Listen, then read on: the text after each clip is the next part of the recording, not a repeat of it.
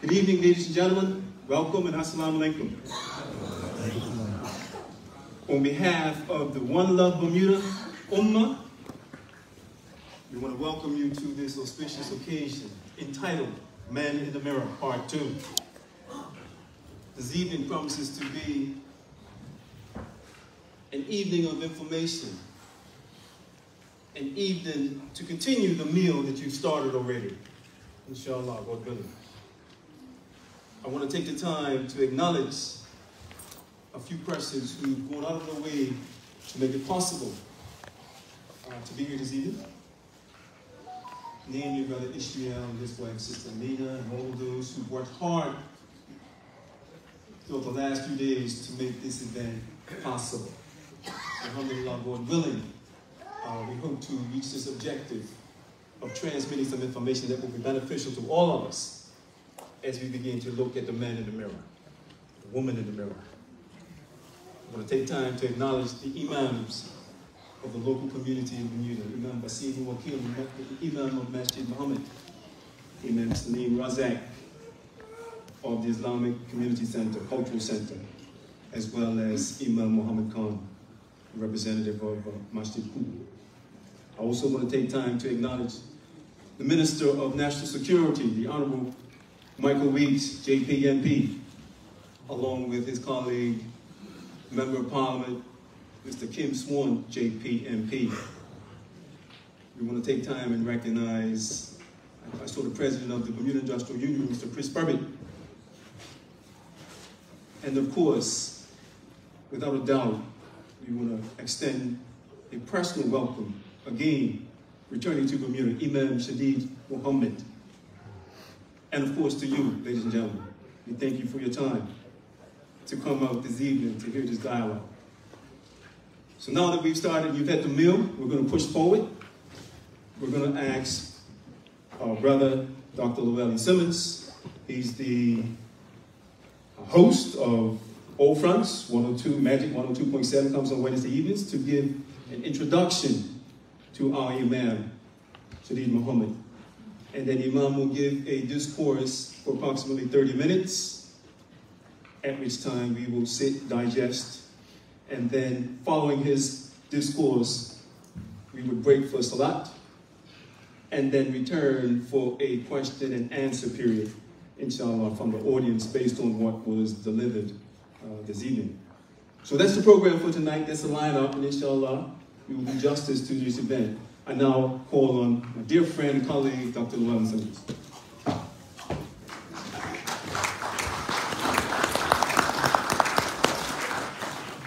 Assalamu alaikum.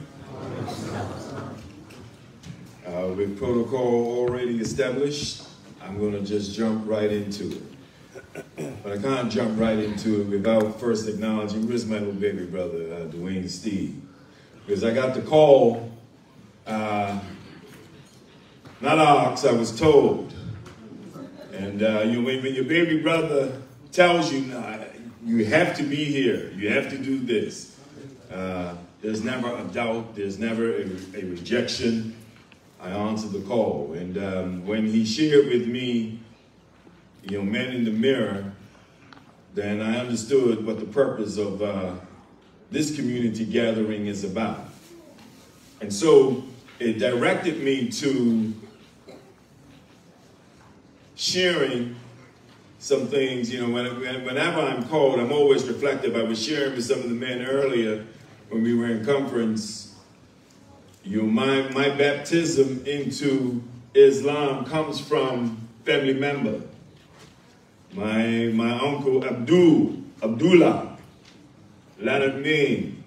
And I always share the story because he left a profound impression on me as a young man. And as a young man, as one who exercises his voice in the family home. So every Christmas time when he would come, of course, Christmas time, we have Christian family members, we have non-religious members, and when Abdullah came to the house and the family came, the Ming family, we knew that Islam was in the house, right? And so we would all gather around the table And in those early days, it was through the Nation of Islam.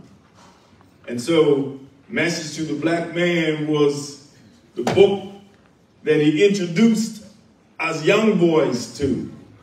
Read this. The next time we come, you can talk about it. And we're going to talk about Islam.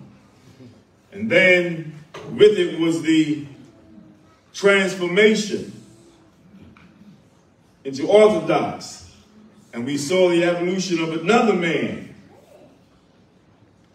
And so this has always had a profound impact on shaping who I am. And even when I look around, I see, and I was sharing earlier, some of my big brothers growing up, some of the model men before me, and some of the women who you just observe, and it's a certain character. And so I want to speak to this very briefly before we introduce Imam Shadeed, because we've been talking about it, and it had me reading about the true men, manhood, and masculinity in Islam. And I need my glasses for distance, and right now all of you are a blur, but the paper is well lit up for me. So, in the name of Allah, the gracious, the merciful, with a variety of modern ideologies, philosophies, and religions competing to define what it means to be a man, it is ever more critically important for Muslim men to understand masculinity as it was understood by the righteous predecessors.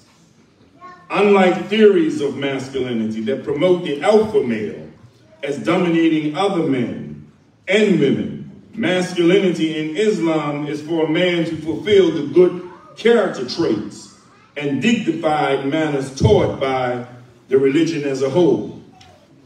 A true Muslim man is just, kind, compassionate, forgiving, responsible, hardworking, humble, patient, forbearing, truthful, trustworthy, courageous, soft-hearted, honoring women, controlling his lower desires and impulses, fulfilling the needs of others before himself, continually refining his intellect, improving his character, seeking knowledge as a lifelong learner, avoiding undignified behavior and sinful deeds, and emulating the character, prophet, and his righteous followers to the best of his ability.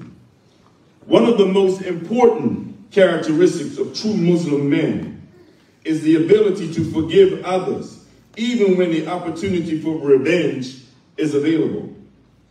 This quality of compassion stands diametrically opposed to false belief of the alpha male as domineering and vengeful. Forbearance at a time of anger and forgiveness at a time of power. A man will not hit the mark nor fulfill his manhood until he has two characteristics: forgiving people and overlooking their faults. A true Muslim man should be kind towards people and love for them the same as he loves for himself.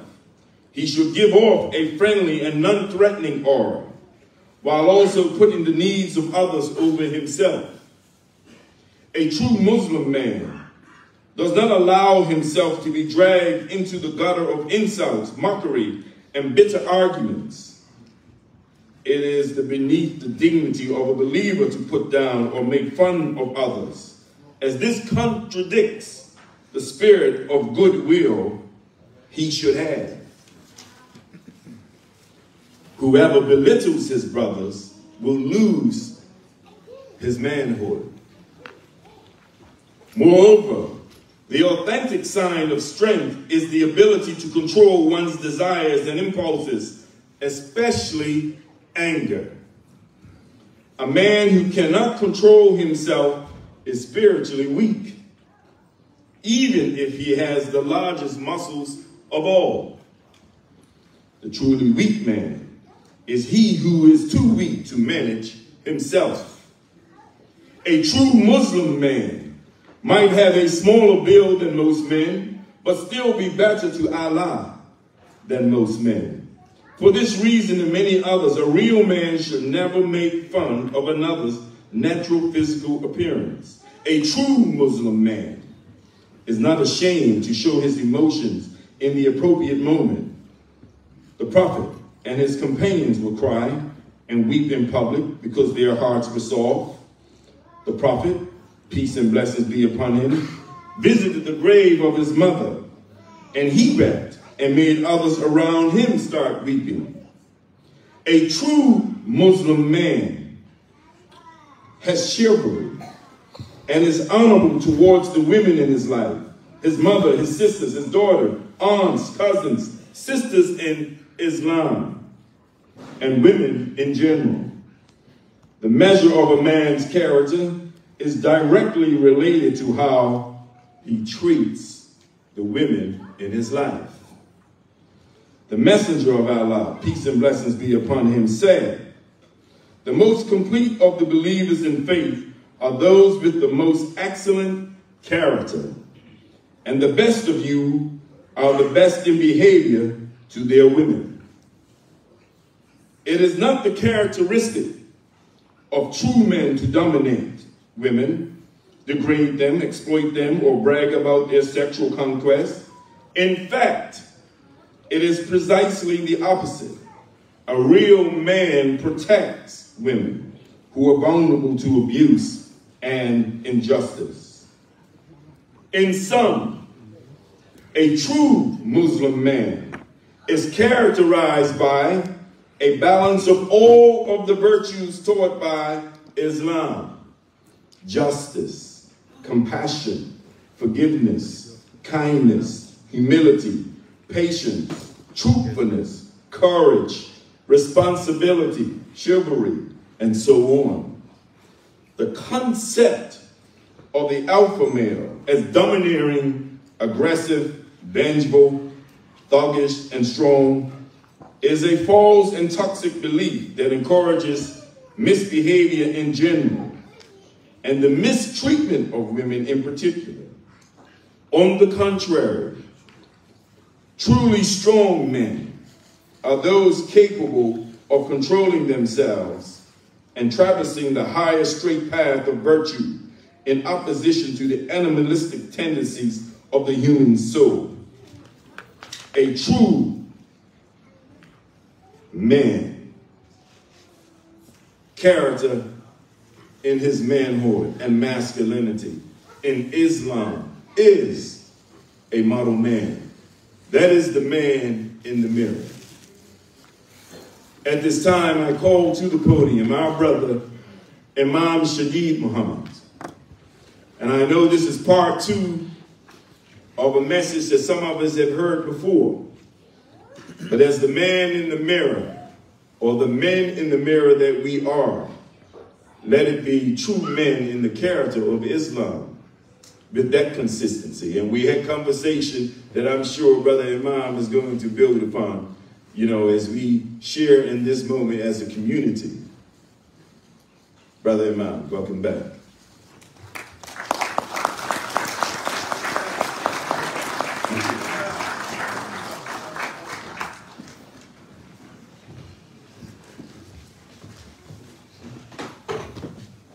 Assalamu alaikum wa rahmatullahi wa barakatuh. Good afternoon to everyone, our esteemed guests, our leaders, the Bermudian community. Thank you for the opportunity to come back and address you again. Piggybacking off on the same topic that we had the last time that I was here, which was before the pandemic. We talked about the man in the mirror. Essentially, some of what we talked about in today's khutbah, and that is being self-reflective, taking inventory of ourselves. Change starts with you first. So I'm going to lead my discussion with you tonight with a quote, and then I'll elaborate and build upon that quote as I make my way to the point that I want to address you about tonight.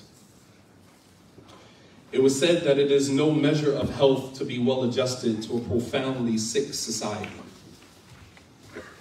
I'll say that again.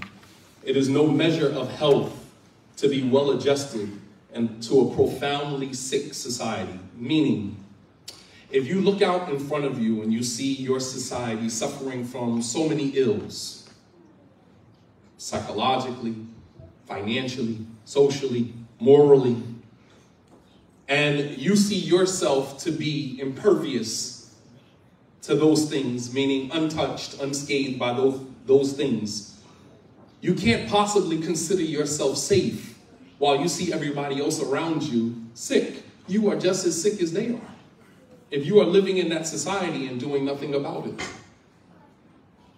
It's similar to what drug dealers say when they go to jail and they're, put into programs, drug rehabilitation programs, so they can get a lesser sentence.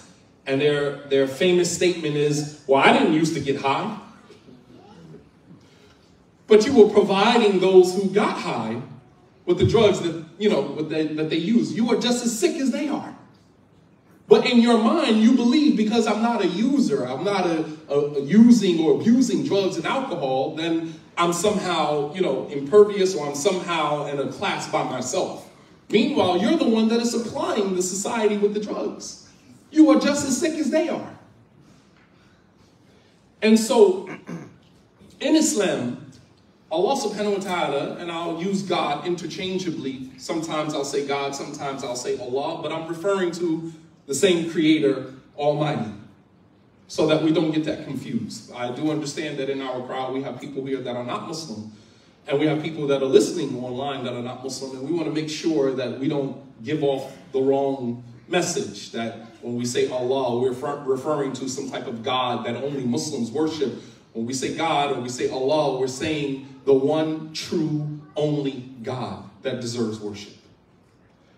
Allah, God, put the responsibility of change on the shoulders of the people who desire change. The effort has to come from the proponents of change, and the blessing of that effort comes from Allah subhanahu wa ta'ala. In the Quran, Allah subhanahu wa ta'ala says, إِنَّ اللَّهَ لَا يُغَيِّرُ مَا بِقَوْمٍ حَتَّى يُغَيِّرُ مَا بِأَنفُسِهِمْ. That Allah will not change the state or the condition of a people until at first they change the condition within themselves. Meaning, God is not going to do the work for you. He's going to bless the effort that you put forward, if you choose to do so. But there's another verse in the Quran that is similar to this one. إِنَّ اللَّهَ لَا يُغَيِّرُ مَا بِقَوْمٍ حَتَّى يُغَيِّرُ مَا بِأَنفُسِهِمْ. That Allah will not change the good state that He has bestowed upon a people until they change what is within themselves. Meaning, when God blesses you with a blessed situation, whether that be a situation with you and your children, whether that be a situation between you and your spouse, whether that's the situation of your community or your society, and you consider that situation to be a good situation, a good thing, Allah will not change that good state that He has bestowed upon you until you change, meaning until you show God that you don't appreciate the good state that He has given you. I was riding with Brother Suleiman earlier, and I said, just kind of reflecting, his daughter was in the car with us, and she talked about the sunset yesterday. This is a conversation the child is having, right, about how beautiful the sunset was yesterday. And it takes, sometimes you have to take a pause and just recalibrate for a moment. We're talking about a child who is observing the sunset. Takes the time out to observe the sunset. And, as we're riding, the brother, he says that, living here in Bermuda, these are some things that we take for granted. We're going back and forth to work every day, the hustle and bustle of work. And we don't take time out to just stop and smell the roses. And think about what a blessed situation that you are in. And Allah is not going to change this blessed situation that you have until you show Him that you don't appreciate the situation that He has given you. So the effort has to come from those who desire change. And then the blessing will come from Allah subhanahu wa ta'ala. There are a number of verses in the Quran, a number of situations in the Quran that show us this particular concept, highlights this concept. One was a situation right before battle, in one of the battles, Prophet Muhammad ﷺ is with a small army. He's always outnumbered. But numbers do not tell the full story. It's the end result that tells the full story. Because in the beginning, those who are righteous, those who ascribe to righteousness, always seem to be outnumbered. Because sin, criminal behavior, it always seems to be loud, but they are actually a minority. They're just loud. Righteousness is always the majority, but they're silent and afraid and timid until someone comes along and makes righteousness appear to be cool. This was the example of Prophet Muhammad ﷺ emerging in a society riddled with so many social ills. But he made being a man of God cool, and made being a man of God powerful. And it was only until he began to endure a lot of these things that people started to say, wait a minute, he's on to something here. But in this particular battle, right before the battle, the Muslims are outnumbered. The non-Muslims are standing there in their army and their armor and their weapons. And Allah commands Prophet Muhammad to pick up a handful of dirt, just a handful. He grabs a handful of dirt and he throws the handful of dirt. And that handful of dirt goes into the eyes of over 1,000 soldiers. And in that moment, the Muslims rush them. Allah captures that incident in the Quran. Not the incident, but what happened as a result of that incident. Allah tells Prophet Muhammad ﷺ, وَمَا رَمَيْتَ إِذْ رَمَيْتَ وَلَكِنَّ اللَّهَ رَمَى. You didn't throw when you threw, but it was Allah who threw. What does Allah mean by this? Prophet Muhammad ﷺ picked up the handful of dirt and he threw it. But Allah says you didn't throw when you threw, but it was Allah who threw. Meaning, you did the work.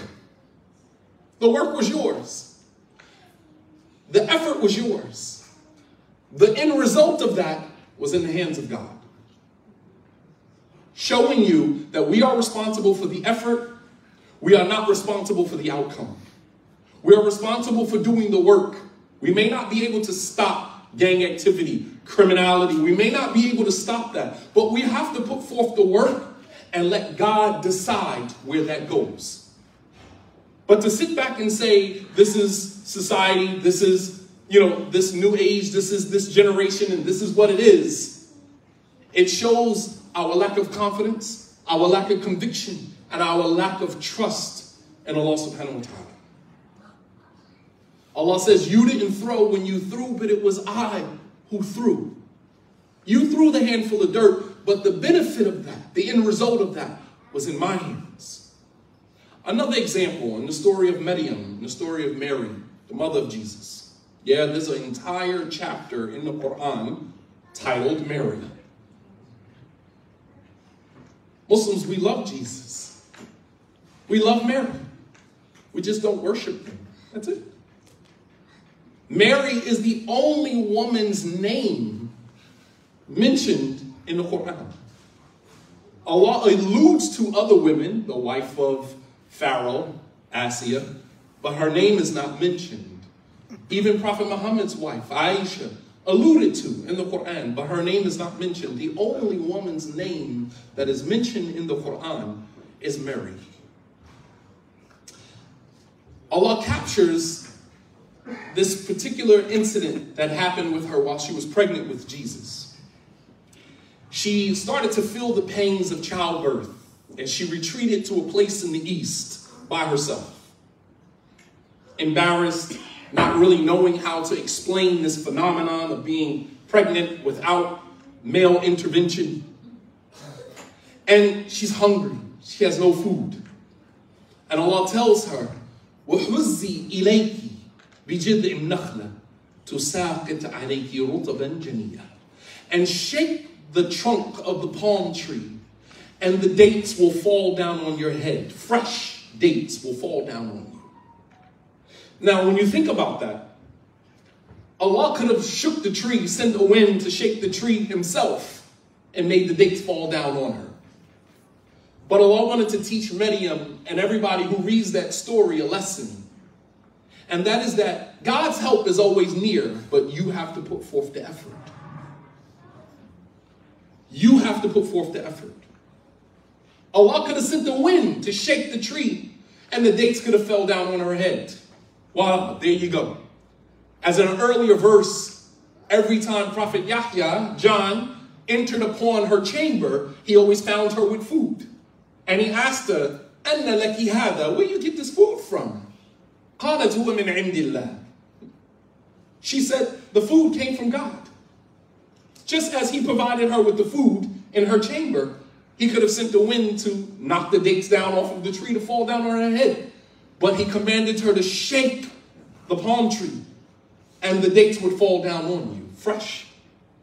Teaching her a lesson that the effort has to come from you. The blessing will come from Allah, but the effort has to come from you. Prophet Muhammad, may peace and blessings be upon him, he emerged in a society that was riddled with a myriad of social ills. From alcoholism, the Arabs, pre-Islamic Arab society, they were heavy drinkers. To such a degree that Allah did not, the Quran did not prohibit the usage of alcohol until 18 years after the message, the initial message of Prophet Muhammad sallallahu alaihi wasallam. Go figure. So much so that Aisha said that if the first thing Allah had prohibited was leave off alcohol, the people would have resisted by saying, we will never leave off alcohol. Because if you're trying to take people from step A to step B to step C, that's a process. That doesn't happen cold turkey. Just stop immediately. So you'll find many of the prohibitions in the Quran give us the blueprint for how to enact change in our society.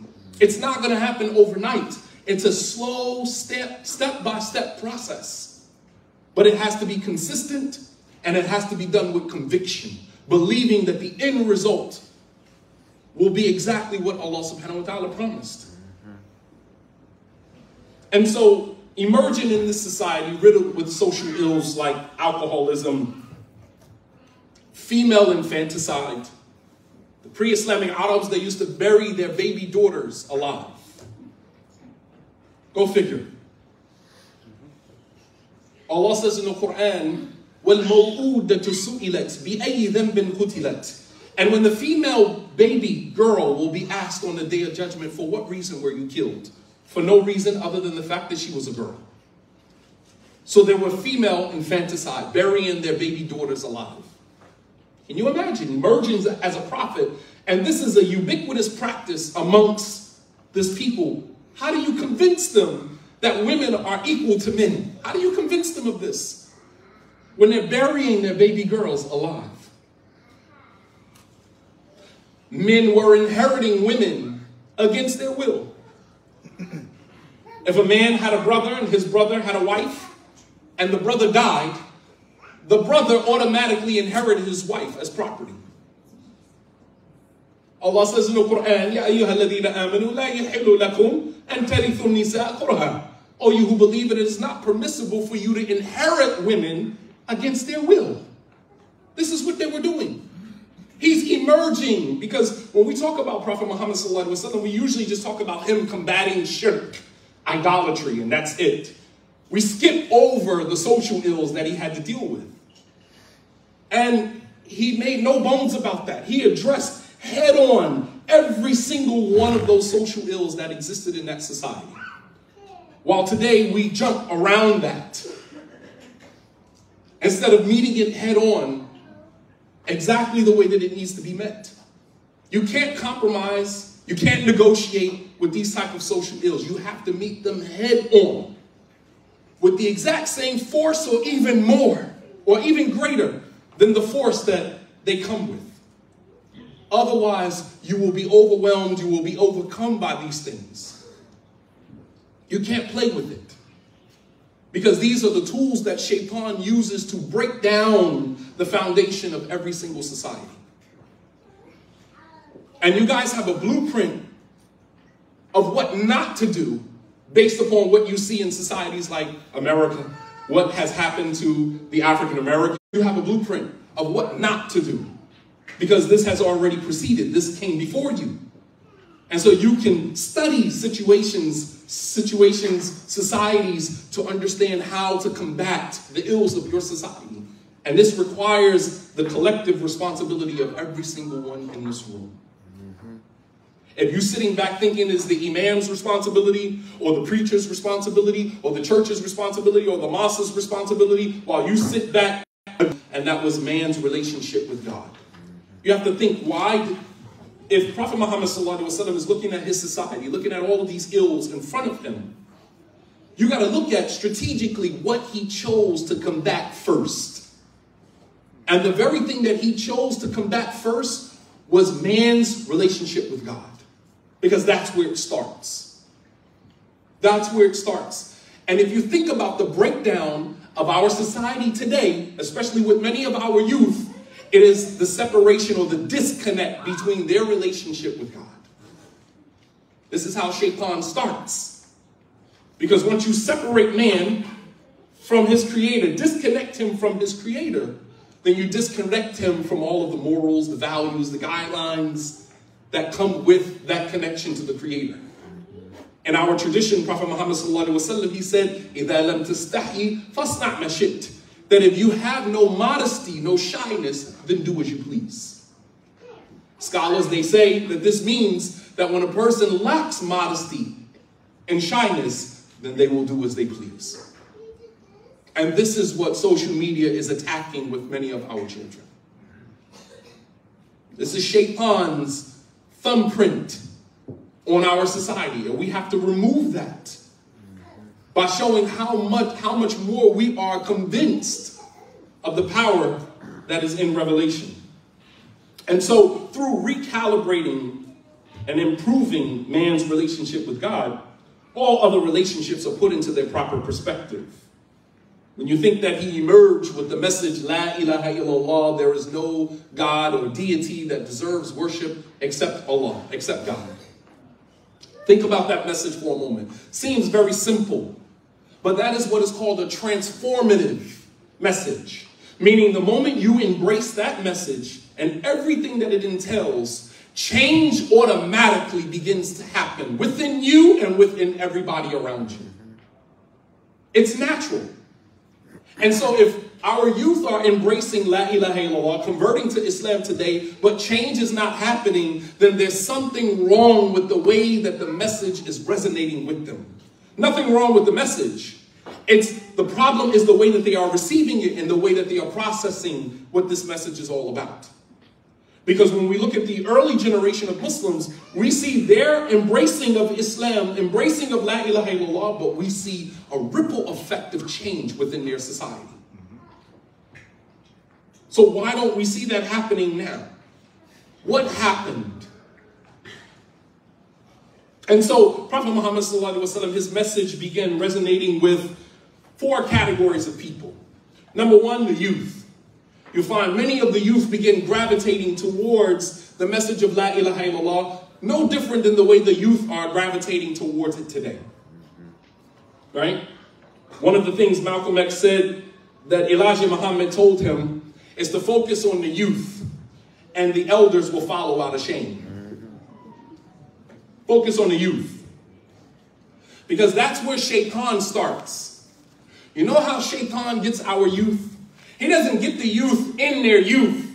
He gets the youth later on as they grow, but the trauma starts in the youth. Shaitan starts with the traumatization of the child. Because through the trauma, they're not able to process the emotions that come as a result of that. And they're all over the place with their emotions. You traumatize a child enough, they will never be able to recalibrate. Even those of the children that were traumatized that convert to Islam or were traumatized as Muslim children in Islam, they're still not able to recalibrate and start all over because the trauma is too deep. It runs too deep.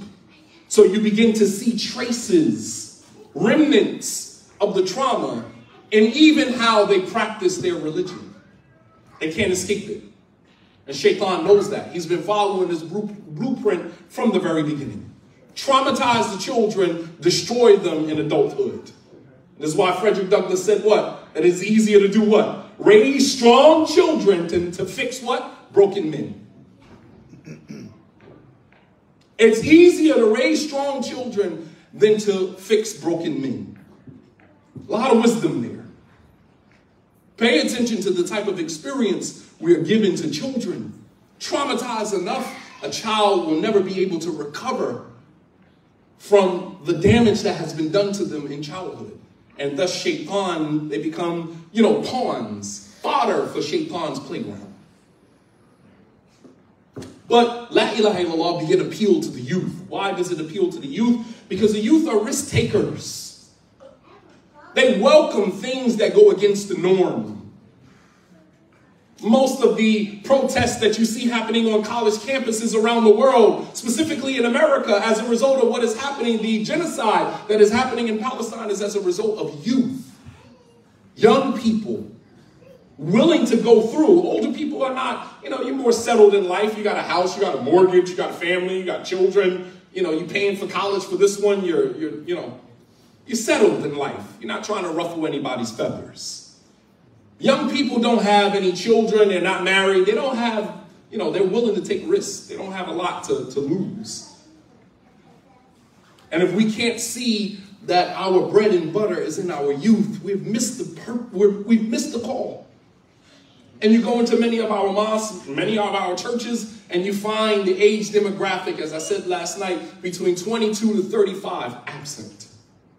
And those are the shakers and bakers of society. Those are the people who change society. But how are they missing from our religious institutions? Because many of our religious institutions have very little to offer them. We have very little to offer. So they go out in the world trying to find a way to make their mark. Because they come home to the religious institutions and there's really, they get wrapped up, get blocked out by the gatekeepers and the red tape of the politics that go on in many of our institutions. Allahu musta'an. So they try to find their niche in other places. But you find the message of La ilaha illallah registered with the youth. Many of the chiefs of Quraysh who became the arch enemies of Prophet Muhammad sallallahu alaihi wasallam, their children converted to Islam. Abdullah bin Umar, Abdullah bin Abbas, Abdullah bin Mas'ud. Habiba, the daughter of Abu Sufyan, and then Muawiyah, her brother, the son of Abu Sufyan. Abu Sufyan was one of the arch enemies of the Prophet ﷺ, and both of his children converted to Islam. Salama, Hind bint Abi Umayyah, Abu Umayyah, one of the chiefs of Quraysh. Many of their children started to convert to Islam. This created a revolution. As they say, the revolution will always lie with the youth. Young people will always be proponents of revolution in society. And the more and more we keep boxing them out, the more and more we keep moving them away from our religious institutions, not creating a home for them and welcoming them into our communities with their skill sets and with their energy, the more and more they're going to go out into society and find other places to invest that energy in. And thus our mosques, our religious institutions are filled with the elderly and small children. The message of Islam at the beginning began to resonate with women. Why? Because women saw the liberation that Islam was offering them. As a matter of fact, non-Muslim women used to come to Prophet Muhammad sallallahu alaihi wasallam, and they used to act like they wanted to become Muslim and take their shahada, only so that they could benefit from the perks of being a Muslim woman. That's how much Islam offered of liberation. There's an entire surah in the Quran, Surah Al-Mumtahina. Surah Al-Mumtahina, the woman who is tested. Allah commanded Prophet Muhammad ﷺ that when a woman comes to you saying that she wants to take shahada, then test her to see if she's really coming to Islam for the right reason. And when I said this a few months ago about many of our youth coming, taking shahada, and then leaving out and going to join gangs, and that imams need to pump their brakes with just giving people shahada and create a system by which you can welcome young people into the religion, into the community, not just giving them shahada and sending them back out. Muslims talked about me as if I was speaking a different language. Meanwhile, it's right there in the Quran. All you who believe, when it comes to you women saying that they wanted to become Muslim, فَامْتَحِنُهُنَّ, test them. وَاللَّهُ أَعْلَمُ بِإِيمَانِهِنَّ, and Allah knows best whether they truly believe. You're not judging what's in their heart, you're judging what is apparent. And then there were a number of conditions and stipulations that they had to accept before they would be welcomed into the Muslim community. لا يسرقنا ولا يزنين ولا يقتلن أولادهن ولا يعصينك بالمعروف. Allah said that they will not steal. They will not kill their children. You can't bring all of that into Islam. We have to stop you at the door.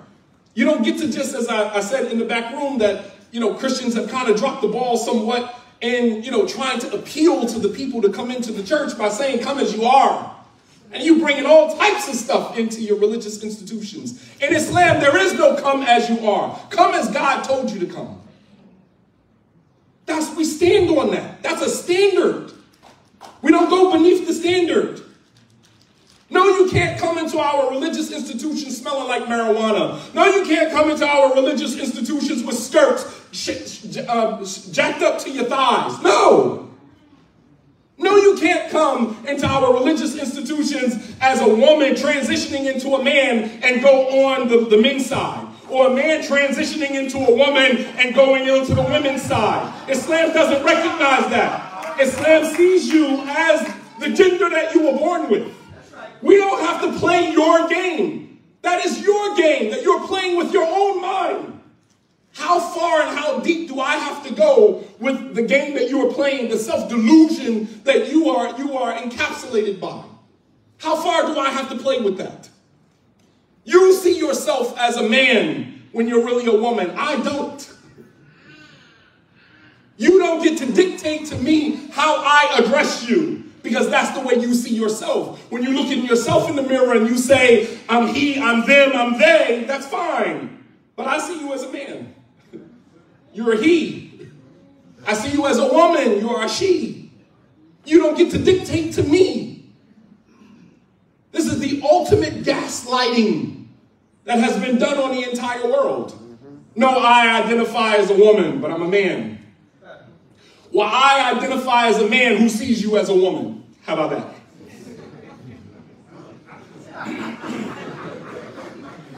If you can identify, you can be a woman and identify as a man, then I can be a man that identifies as a man that sees you as a woman. We can play this game all day long. You want to play mental mind games? Fine. But I refuse to allow you to change my reality because you decided to be dissatisfied with your reality and change yours. I'm comfortable with the way that God made me. If you are dissatisfied with your reality, the reality that God gave you, then I'm sorry. But I don't have to play that game with you.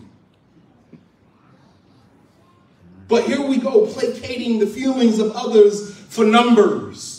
We're trying to fill up our mosques, trying to fill up our churches, right? And so come as you are. No, you come as God told you to. Islam appealed to the elderly who hated the direction that their society was going but did not have the power to change it. So when someone comes along and stands up to the oppression, they jump right behind. And lastly, La ilaha illallah, the message of La ilaha illallah, it appealed to the disenfranchised, the slaves, the poor, the oppressed, because it granted them liberation. So that is the one thing that is consistent with all of the categories that were, affected by the message of Islam, and that is that it provided liberation in one way or another. And if we really understand what I'm saying here, is that the power in changing our society has already been given to us. It all depends on whether or not we are convinced enough and committed enough to use it. And as Prophet Muhammad ﷺ said, I'll end with this, من وجد خيرا فليحمد الله ومن وجد غير ذلك فلا يلومن إلا نفسه. That whoever finds good, then let him thank Allah, praise Allah. And whoever finds anything other than that, then let him blame nobody but himself. We have to take responsibility for the condition that we allowed to happen in our society. It's not social media, it's not, this or that. Yes, those are symptoms of the real problem. Those are symptoms. The real problem starts with us. Our homes, our strategies for raising our children, and the things that we allow to take place in our society while we remain silent about it. And we ask Allah subhanahu wa ta'ala, we ask Allah, God Almighty, to bless us with the ability to make positive change, healthy change in our society. We ask Allah subhanahu wa ta'ala to instill within us the conviction and the commitment that is necessary to maintain the order that He has sent down in His revelation. We ask Allah subhanahu wa ta'ala to we ask God to make us people of Him, people of God, and stand for Him and stand for His laws, His rules, His guidelines without compromise and without negotiation. Thank you all. I appreciate your time. I appreciate your listening.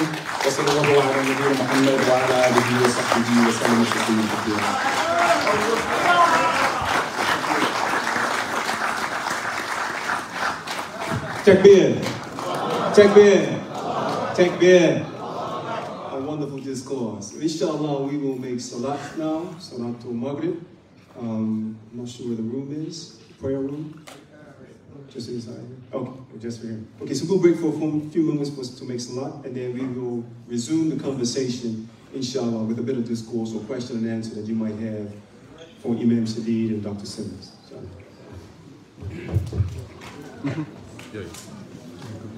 Allahu Akbar. Allahu Akbar. Allahu Akbar.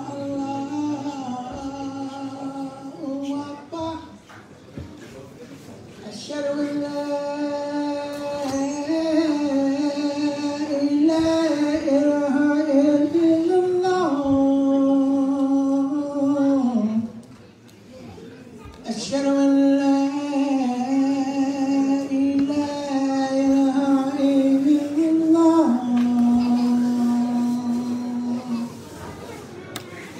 أشهد أن